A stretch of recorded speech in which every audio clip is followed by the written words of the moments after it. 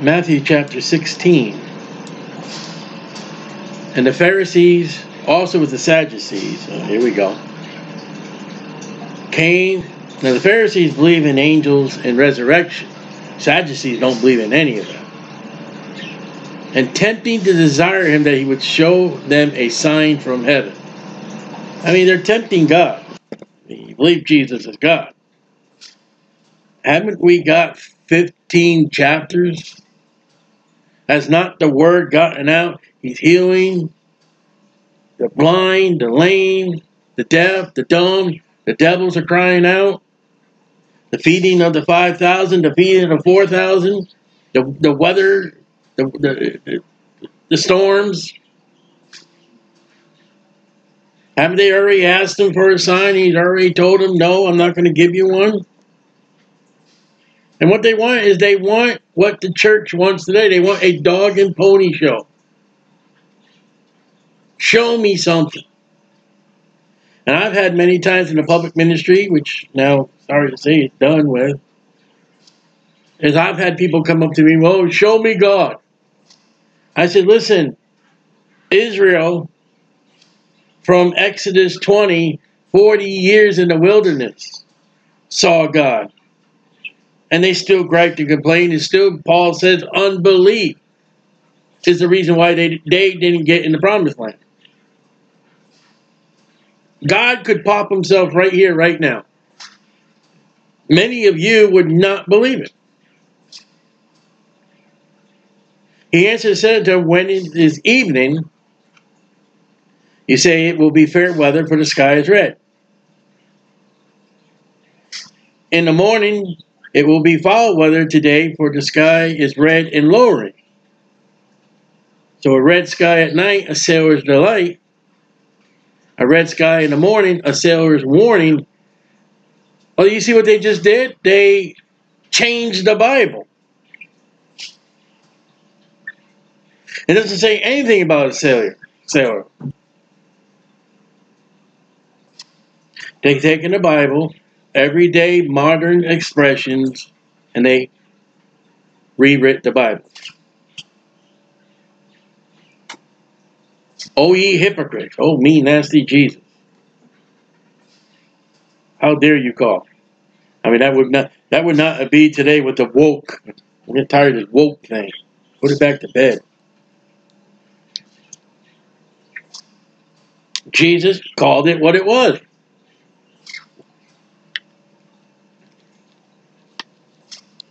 I mean, I unburnt a bridge with a church. But I don't apologize for what I said about the teachings. I don't apologize for their beliefs. I apologize in the uncouth way I handled it. I called it as it was. There are no Christians in the Old Testament. Christmas, I found out another church just recently this weekend. A Bible-believing, King James Bible-believing church has a birthday for Jesus. Give me a break. And you know what follows? Well, we know it's not Jesus' birthday. Then why are you celebrating his birthday on not his birthday? You're a hypocrite. And then they went, which, you know, probably biblical. Well, we know his birthday would be about, September, about the Feast of Tabernacles. Well, we know when the Feast of Tabernacles is. Celebrate his birthday then. Pick a Jewish feast, not a pagan feast. Now, I'm not going to get off that. I'm not sorry for saying that. Oh, ye hypocrites. You're a hypocrite. I don't care if you like it or not. Okay, we'll all be judged and seat of Christ. If I'm wrong, I will suffer loss. If I'm right, you're in trouble.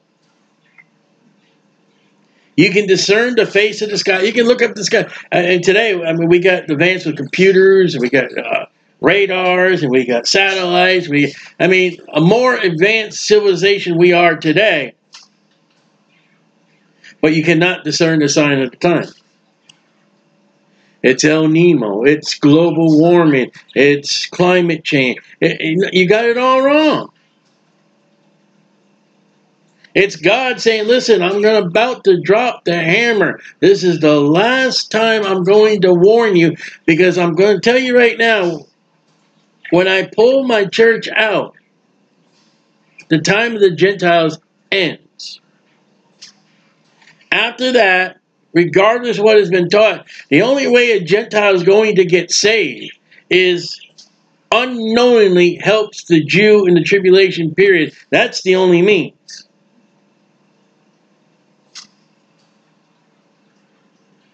And you can't look at what's going on. I mean, listen. I mean, the rapture may be 5 minutes, 5 years, 50 years. We don't know. But we are coming to that period of time. I would not want to think on how worse it could get. But it could, Lord Terry. These people are now involved with the woke. I don't know what sex I am. I don't know what kind of marriage partner I should have. If the Lord tarries, these people are going to go into government. They will be the presidents. They will be the senators. They will be the congressmen. They'll be the mayors. They'll be the police department. Then you would have a perfect Sodom and Gomorrah. We might have a lot more time left. I hope we don't. I'll tell you one thing. It'd be a worse thing right now. Would be a worse thing to be right now. I know children are a heritage of the Lord, but it'd be very bad to raise or bring up a child now. They got to. I only follow the headlines, and I've had much happen this week. Something about there was a girl nabbed and killed by a delivery person. Something. You can't trust your children on the street. You can't trust your children in a store. Friends, it was not like this when I grew up. Man, I grew up. I had breakfast. I take off. My mom wouldn't see me to noon. I ate my lunch. I could take back off, and she wanted to see me to the dinner. If it wasn't a school night, if I didn't have homework after dinner, I wouldn't go out to night came. But then again, now I know she had little spies in the bushes. Didn't know Mama had those. But you can tell the sky. You can tell the weather. You can't tell. You are sitting, the people right now, the Pharisees and the Sadducees, you are talking to God right now. You don't know it. And if you know you're talking to God right now, Jehovah's Witnesses don't believe that. You have the authenticity. Hey, give me a sign. Who are you? A wicked and adulterous generation seeketh after a sign. You know, except if you're Pentecostal.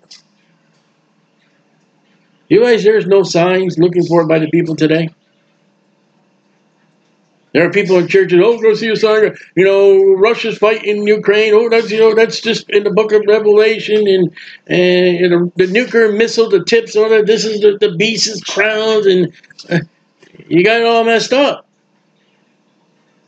But the unsaved are, and this is what we're doing with the unsaved, the Pharisees and scribes. They're not looking for God for anything. El Nemo did it. Global warming. We're looking for this big chunk of ice to fall off somewhere. I don't even know where it is.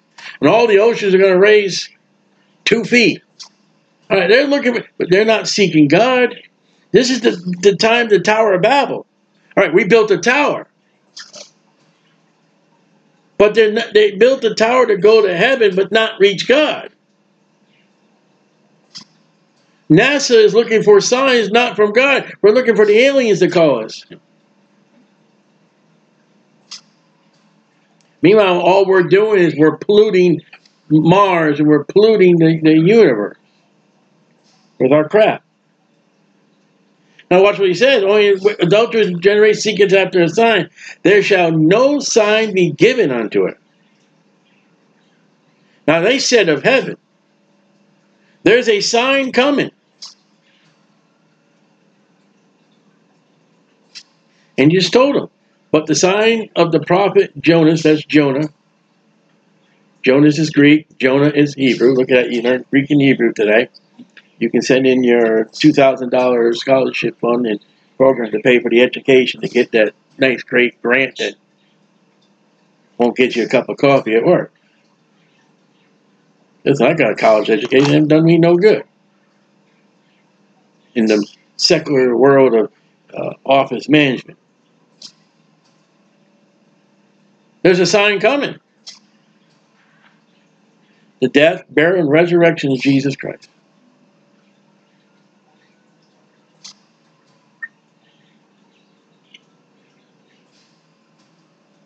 How many of his disciples, not counting Judas because he's going to kill himself, how many of his 11 disciples, or the women that followed him in his earthly ministry, how many came out with a lawn chair, maybe a cup of coffee, regardless it was a Sabbath and stuff, and came out at the empty tomb at 3 days and 3 nights and sat there and said, okay.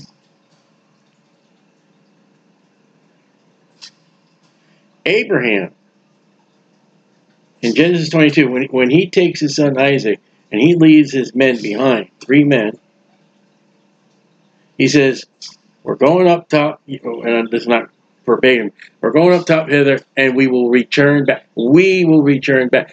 Abraham believed in the resurrection. When Jesus resurrected, the women came, they came looking to put more cloths on a dead body. The disciples were in an upper room locked. Fear.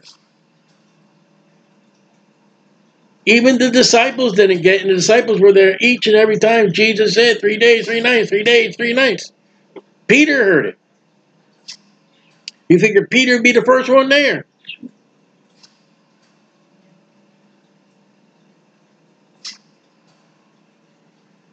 And don't tell me, oh, if I would have been living back time, you'd be just as dumb and blind as everybody else would have been. Only ones who were at that tomb were the guards, and they were paid to be there. And he left them and departed. That's it. I already told you. I'm not giving you no sign. He's already told him before. The sign is Jonah. And he already told him previously that we studied 3 days and 3 nights. The heart of the earth, as Jonas was 3 days and 3 nights. You didn't believe me the first time? I'm not wasting my time to say. Here it is. As a sign of Jonas, goodbye. See you. Have a good afternoon.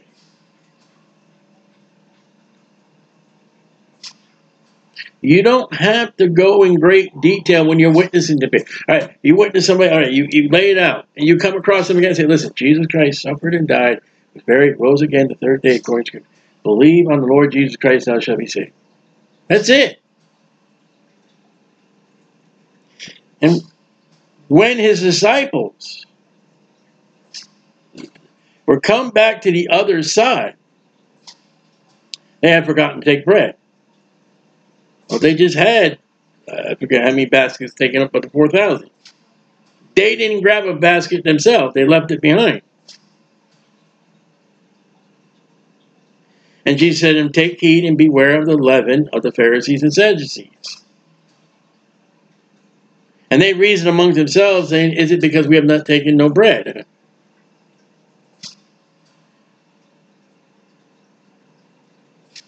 Wow, you just totally missed it. He didn't say bread, he said leaven.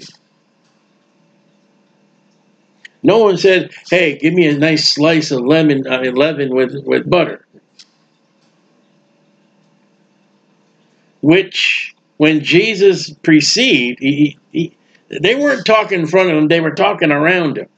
And Jesus was like, okay, I know your thoughts. I know what you're saying. He said, oh, ye little faith. The same thing he told Peter when he's out in the water and began to think, you little faith. And the little faith is, all right, he's going to show them, if we fed 5,000, we fed 4,000, why are you so worried?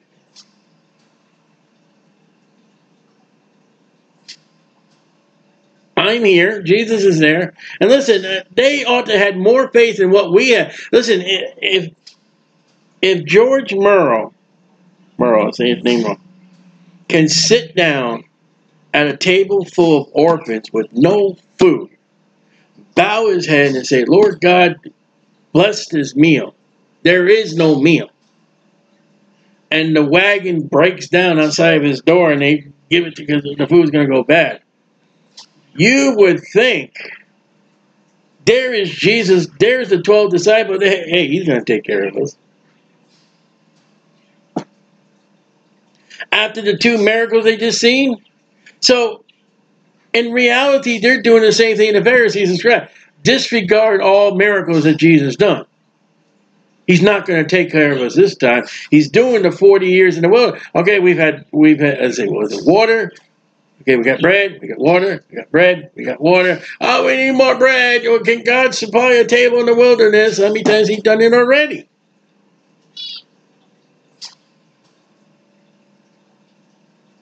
Now, if you come to, like me right now, if you come in your life where you are experiencing something brand new in your life, has never happened to you as I've had, okay, there's a little fear there. And you guys, oh, you gotta have faith. You gotta have faith. Faith is strong. All right. And this is funny. I'm gonna say this afterward. If you're sitting in church and faith and all that, and the smoke detectors go off and the building's on fire, you're gonna get panicked and you're gonna head for the nearest. You're not gonna sit there and we're gonna have faith. Because it's funny because I was in the hospital yesterday, sitting there, and the smoke detectors, fire alarm started going on. I'm like, oh, okay. I'm in a place where everything's locked up, including me. And no one's moving.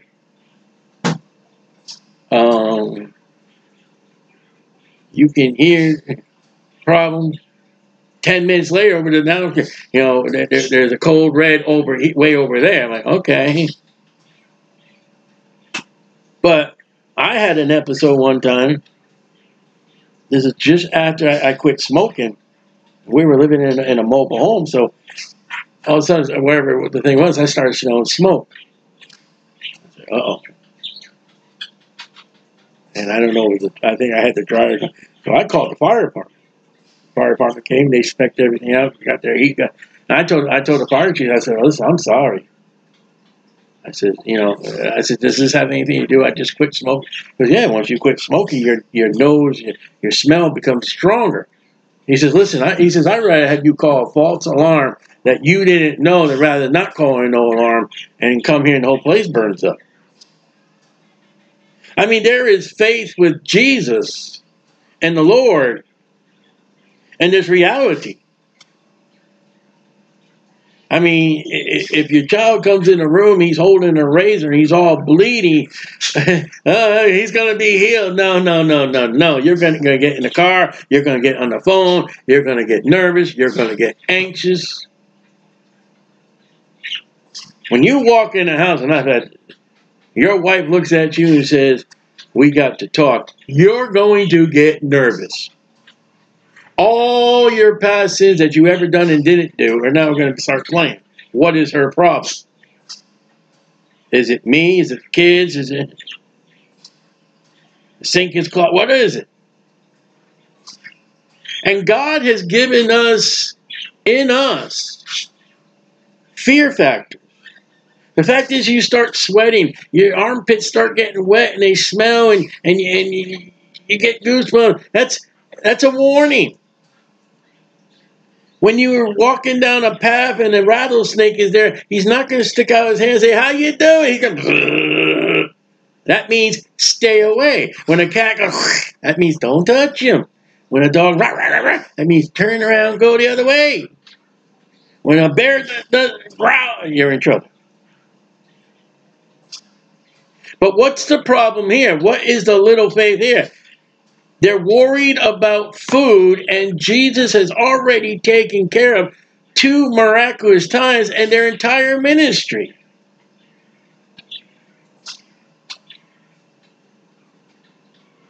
Now, if Jesus has done something for you over and over and over and over, and you don't get it the next time and the next time.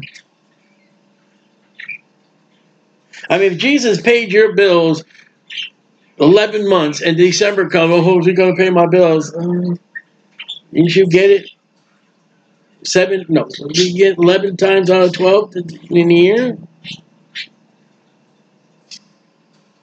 But there is a thing, you can't say, oh, there's just times, you know what, fear does come. You're supposed to fear God. But the disciples have seen, because look what Jesus said. Oh, little faith, why reason amongst yourselves because you have not brought bread? Okay, he knows what the problem is. There's no bread. All right, take it for granted. He was not there when he talked to the woman at the well, and he told her he's the bread of life. All right, they weren't there for that. Do ye not understand? Oh, here we go. Neither remember the 5 loaves of the 5,000. Oh, remember that? Didn't we feed 5,000 with five loaves of bread and 2 little fishies? Remember that? The little boy? Remember that? All right, let's go to verse 10 real quick.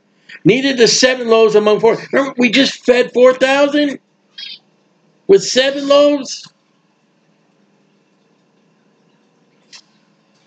And he says in verse 9, back to verse 9, how many baskets you took up? Verse 10, and how many baskets you took up? How is it you do? Look what Matthew does. Matthew does not record their reaction. He just asked the disciples a question. How many baskets you took up? We knew that for the 5,000, I think it was 12. All right, the 4,000, I believe, was 7 baskets. Matthew does not tell us the disciples answered. Because you just got a kick in the pants or robe that you wore. There is no answering. When Jesus has done things over and over and over and over in your life, and you call him to question again,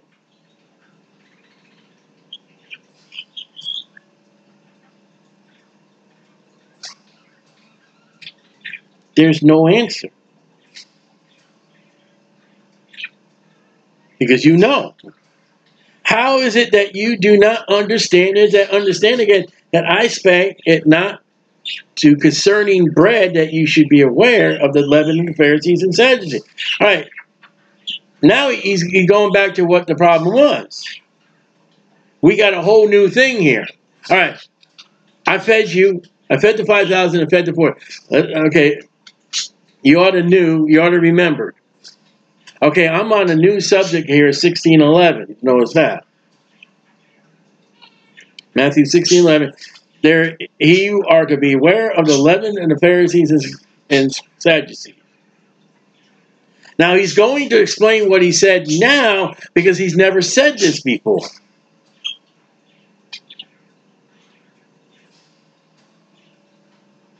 Now, there's a thing called leaven of the Pharisees and Sadducees, and he says, beware. It's not bread.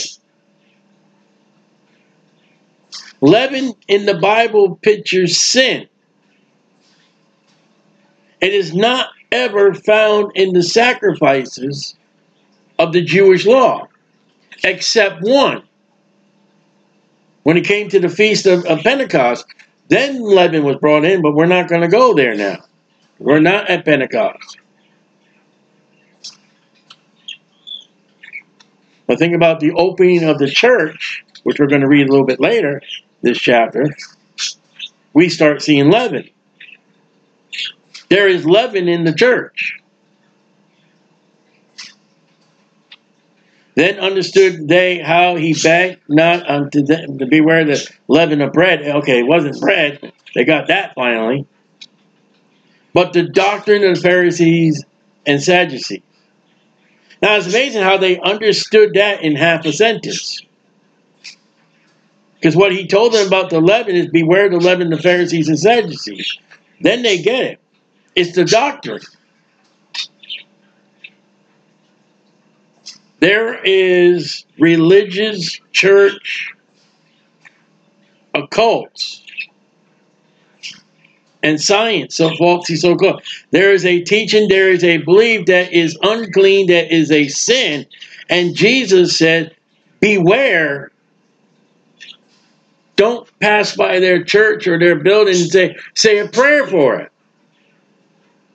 You don't pray for the doctrine of the Catholic Church or the Mormons or the Jehovah's Witnesses. The Bible goes even so far as the Jehovah's Witnesses and the Mormons that come to your door. Don't even say good afternoon, good night, have a good day. And how can a preacher, a pastor of a church get up and say, oh, pray by every church building you pass? When Jesus outright says, beware of the leaven, they tell us it's the doctrine. There is a doctrine of the religion that is unclean, that is a sin. And we are told in the scriptures to beware. It's not a dead snake that you go poking at it. It's a live snake that, there's one snake, I think it's the coral snake. If the colors ain't just right, it bites you, you're dead. But ooh, it has pretty colors. The wrong order of them colors means that this is a poisonous compared to this is non-poison. So that's what we are now.